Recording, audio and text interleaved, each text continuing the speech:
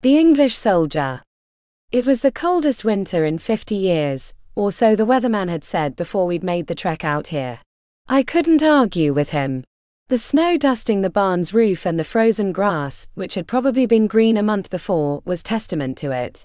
I'd woken to find the curtains frozen to the window. My head felt like it had spent the night in the deep freeze, despite my having gone to sleep wearing a beanie and gloves. The heavy blankets were piled on top of me, not that they'd done much to keep the cold out. I was sure my toes had turned blue during the night and would fall off any second. I was not built for cold, especially not this cold. My mother had insisted that we come out to my grandparents' farm for the anniversary of my father's death. It had been his favorite place, and he'd wanted to be buried in the ancient family burial plot, next to his grandfather. The farm was in the middle of nowhere, completely isolated from the rest of the world. The closest town was a sleepy hollow that time had forgotten called Volksrust, which in English means people's rest. The town was an hour away from the farm, and the only roads that led there were rough dirt roads that 4x4 enthusiasts would find difficult to navigate. Volksrust was a town where almost every house had a wagon wheel on their front lawn. Hardly anybody spoke English. In fact, they still hated the English because of the 2 wars of independence they fought against the British Empire. America only had to fight 1, South Africa had to fight 2. When my father married my mother, it had been a huge scandal. This was a town where you married your cousin, not some English woman. My father couldn't understand why I hated his hometown. I always thought it was obvious.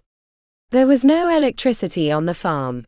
My grandparents had wanted to keep the place the way it had been when they were children.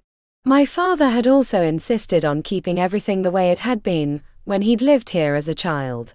So no electric heaters or any other modern conveniences for us. My mother had to cook and clean the way women had done 200 years ago. She hated the farm more than any of us. While my father had been alive, we had come out here every school holiday and long weekend, but we hadn't been back since his death 3 years ago. The farmhouse was now even more ramshackle than I'd ever remembered it being. My mother had hung on to my father's ashes and was finally ready to let them go. Pity she couldn't wait until spring to do it.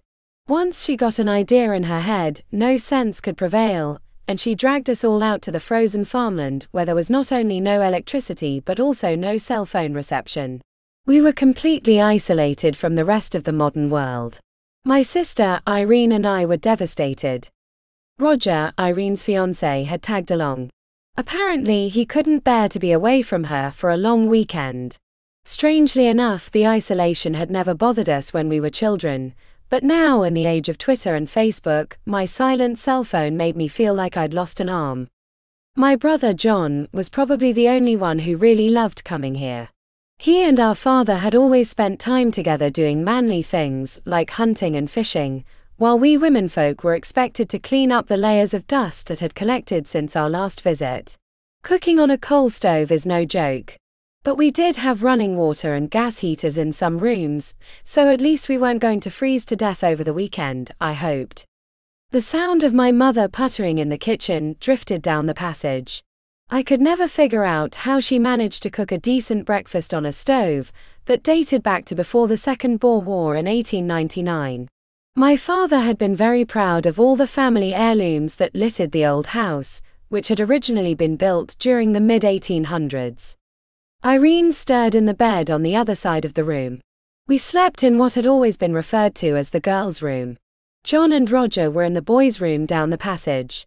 Irene couldn't understand why my mother had separated her from Roger for the weekend. But it was tradition. Ever since we were kids, Irene and I would sleep in the girls' room, and John and one of his friends or our cousins would sleep in the boys' room. I didn't think our mother was in the right frame of mind to break with tradition, no matter what Irene and Roger had to say on the subject. The smell of eggs and bacon tempted me to stick a sock-clad foot out from under the covers. Bugger. It's cold, I muttered as I slipped the rest of my body out of bed. Grabbing my coat, which I draped over a chair at the bottom of my bed, and sticking my feet into my slippers, I made my way to the kitchen. Mom was humming an unfamiliar melody as she cracked an egg into an antique frying pan, which probably belonged in a museum. "Morning, my darling," Mom said as I kissed her on the cheek. "Morning," I grumbled and yawned. "Why don't you go sit in the dining room? John's got a fire going." "He's up early." John never got out of bed before 10 on a weekend. "He couldn't sleep," Mom said. "That's not like him.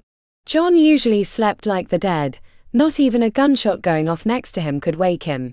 A friend of his had tried that a few years ago. John had simply pulled the duvet over his head, told the friend to fuck off, and went back to sleep. I pinched a rasher of bacon off the plate next to the stove. "Hey," Mom said as she made a mock attempt to smack my hand. The bacon was warm and crisp. Heaven! The blazing fire in the fireplace in the corner, and the early morning winter sun streaming in through the big bay windows gave the dining room a warm glow. I had no intention of leaving this room for the rest of the day. A snore erupted from the rocking chair where John sat. No wonder his girlfriend never slept over. Roger burst in through the veranda door, slapping his arms and stomping his feet. Melting snow dribbled down his boots, wetting the floor. "What on earth were you doing outside?" My voice rose a few octaves higher than normal. I was shocked that someone could be stupid enough to venture out. "It's really beautiful out there. It's the perfect light to take some pictures," he said as he brandished his Nikon and snapped a shot of me. He didn't use a digital camera. He said it wasn't real photography if you didn't use film. Roger took beautiful pictures, but I wasn't too impressed with him taking a photo of me wearing my coat, beanie and slippers. Not exactly a good look for me. "What do you know about those 2 graves next to the barn?" Roger asked while he fiddled with his camera. "I thought the graveyard was on the other side of the field, close to the river." "The family graveyard is across the field, where we'll be putting Dad's ashes this weekend," I replied. "But those 2 graves next to the barn belong to soldiers who fought in the Second Boer War. A Boer soldier and a British soldier. It's sort of a memorial to all the soldiers who died here. One for each side." "I didn't realize there was so much history here," Roger said, looking around the room as though he expected to see some historical figure walk in. "Yup. Lots of history. Dad would have loved you, somebody who would actually have enjoyed his stories about this place and all its ghosts," I said as I plopped down on one of the dining room chairs. "Ghosts?" Roger asked, his ears practically pricked like one of our dogs. "Didn't Irene tell you? This place is haunted." I couldn't help the smile that crept across my face as Roger's face turned white. "Dad always used to tell us the stories while we roasted marshmallows over the fire, when we were little." Mom picked that moment to put breakfast on the table. "Julie, stop scaring the boy," Mom said as she put 2 eggs on a plate, along with some bacon and fried tomato. She put the plate down in front of me and started dishing another plate. "He's not a boy, Mom," I said and shoved a piece of bacon into my mouth. "Don't talk with your mouth full and go wake your sister. She'll be upset if she misses breakfast." "Yes, Mother." I stomped my way to our bedroom. "Wakey. Wakey. Eggs and bakey," I shouted from the bedroom doorway. "Julie," Mom said, scowling at my unladylike behavior. "What?" I asked with a shrug as I walked back into the dining room. "You said to wake her up." "She's up." I looked at John sleeping in the rocking chair. "What about him?" I asked, pointing my thumb in his direction. "You can try," Mom said. "Johnny," I whispered as I shook him gently by the shoulders. His eyes shot open, giving me a fright. "I'm awake," he said. "Have been the whole time." "Oh," I said as I sat back down on my chair. "Why didn't you say so?" "Didn't want to interrupt your conversation with Roger." "You wouldn't have interrupted," Roger said, the words stumbling over each other in their hurry to get out of his mouth. Irene shuffled into the room and gave me a look that let me know in no uncertain terms that she didn't appreciate my impersonation of an alarm clock. She then placed a gentle kiss on Roger's cheek before sitting down next to him. "I had the strangest dream last night," Irene said as Mom put a plate of food in front of her. "So did I," Roger said. "What was yours about?" "I just remember that there was a lot of blood and people were screaming. It was so strange. I never have nightmares." "Julie's usually the one who has bad dreams," Irene said. "Don't look at me," I said, popping another piece of bacon in my mouth. Except for the whole sleeping in a fridge thing, I slept like a baby. Mom scowled at me for talking with my mouth full again. What about you, Roger? What did you dream about? Irene asked him. There was a soldier. Roger cocked his head as he tried to remember. He was wearing the red coat the English soldiers always wear in those historical war movies, and he had a bayonet. I think he was trying to tell me something. Something about bones. I wish I could remember more. It's frustrating. That's why I asked Julie about the graves at the barn. You think you had a visit from the English soldier that's buried here, John said. It was more of a statement than a question. I don't know, Roger said, looking down at his food. It was just so real. There was a strained silence as we all stared at Roger. Because it was, John muttered, staring into the fire.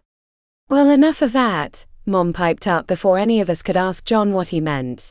Philemon, the new caretaker, stopped by earlier, Mom continued, pointedly changing the subject. He was on his way to the graveyard.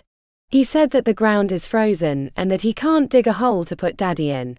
He also said that if he did manage to dig him a normal grave when the river rises in the summer, Daddy will rise up with it. So, she took a deep breath. He's going to break a hole in the cement that covers your great-grandfather's grave, and will put your father's ashes in there. The wooden box he's in is small enough. I'm sure he would have been happy about that. He wanted to be close to his grandfather.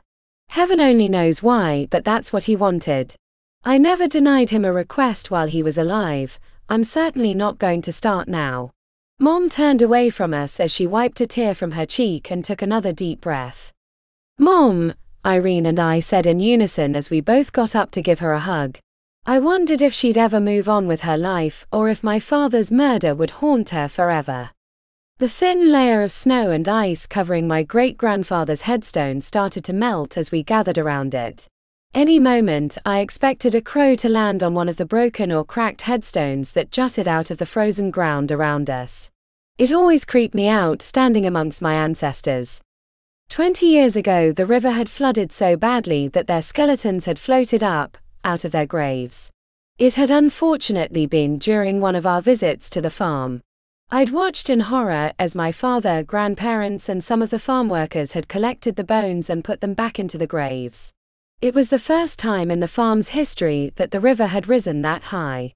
My father had then decided to encase all the graves with concrete. I'd always wondered if they'd put all the right bones in the right graves, or if bits and pieces had found their way into someone else's final resting place. Witnessing that as a child explained a few things about me. It certainly explained the nightmares I still had. Philemon stood outside the graveyard watching us, a pickaxe slung over his right shoulder.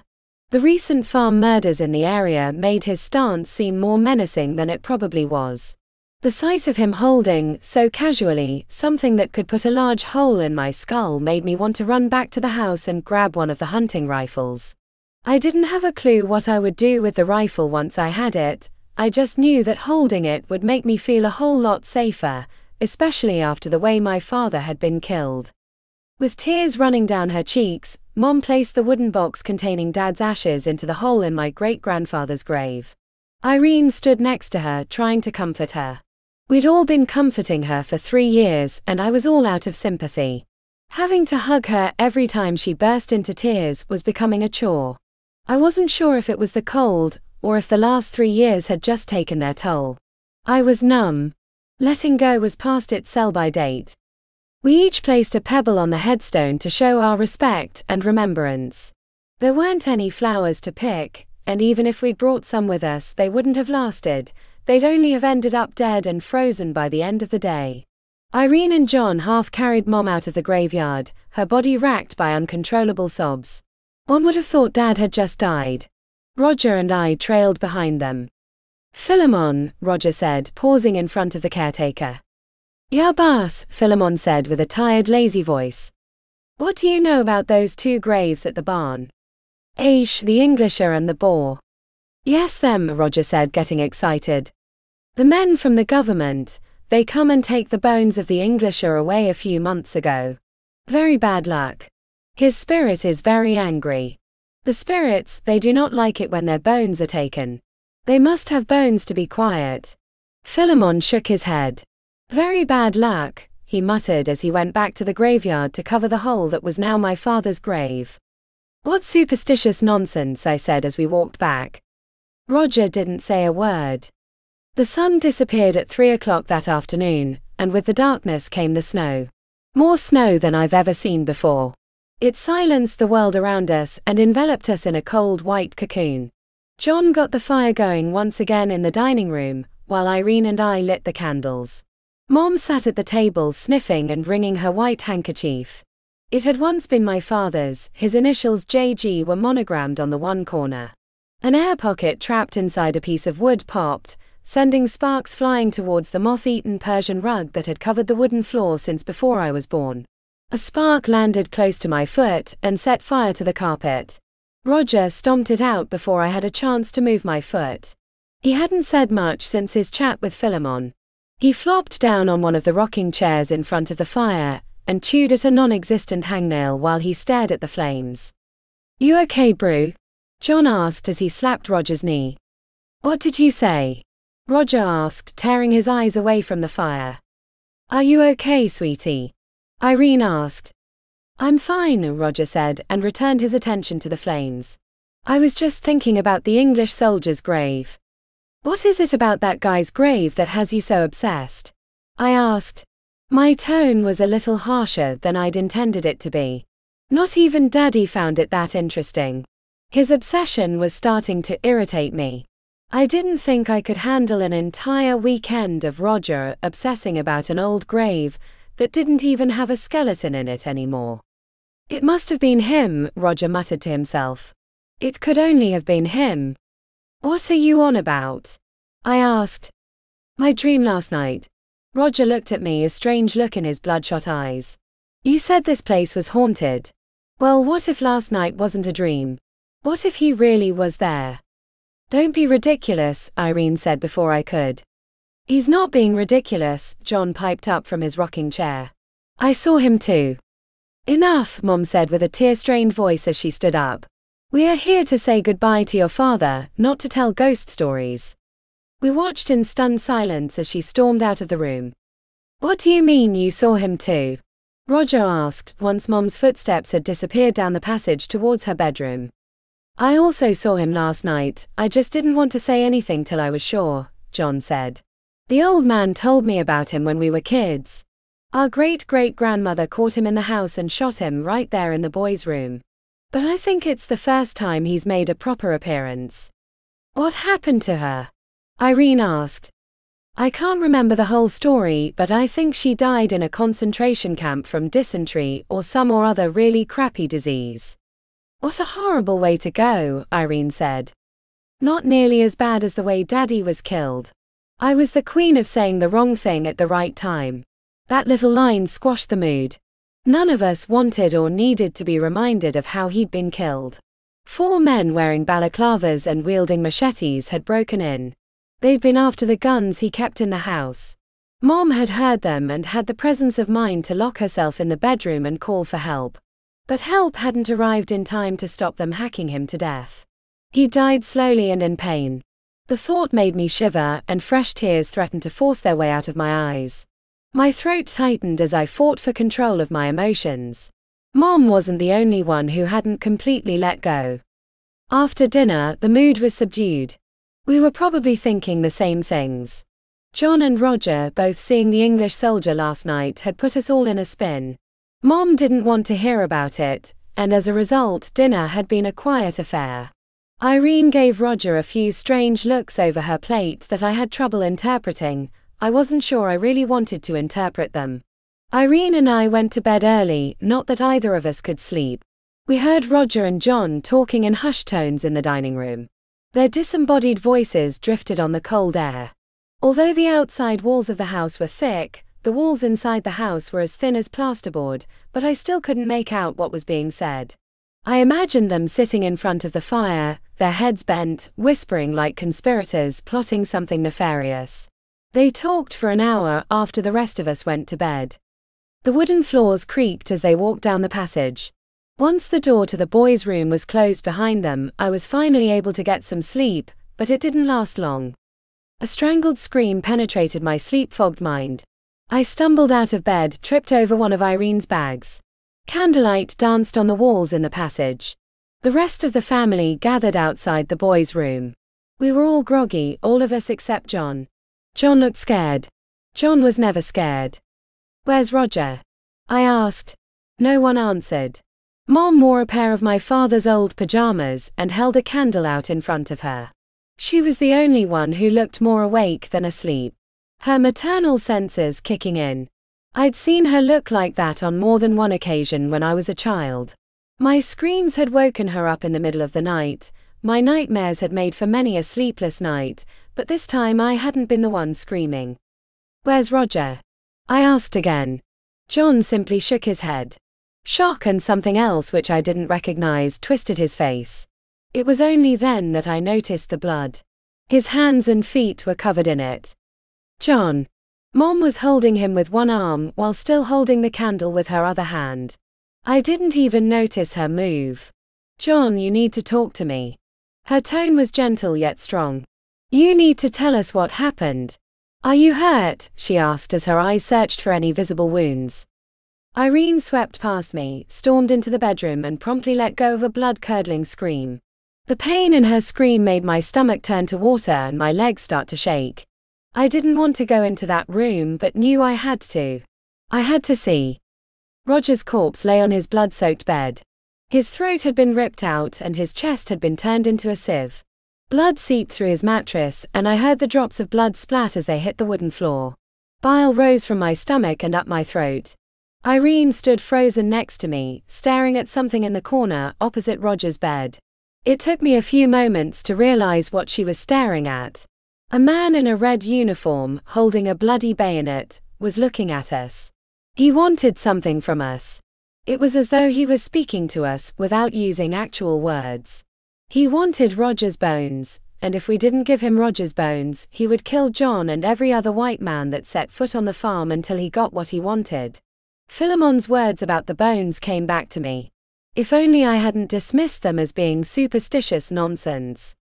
Irene and I stumbled out of the room, holding on to each other, struggling to breathe. "We need to leave right now." My voice was hoarse and sounded strange to my own ears. "What the devil is going on?" Mom screeched. "We need to get out of here right now." "Don't argue, just move," I said as I shoved my mother towards the kitchen and the back door. The car was parked in the barn, and the kitchen door was the fastest way of getting to it.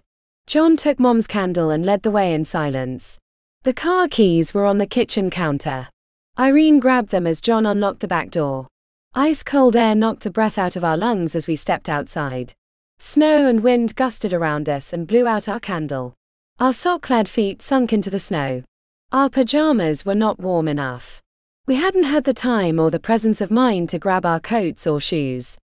We were wet and frozen when we reached the barn.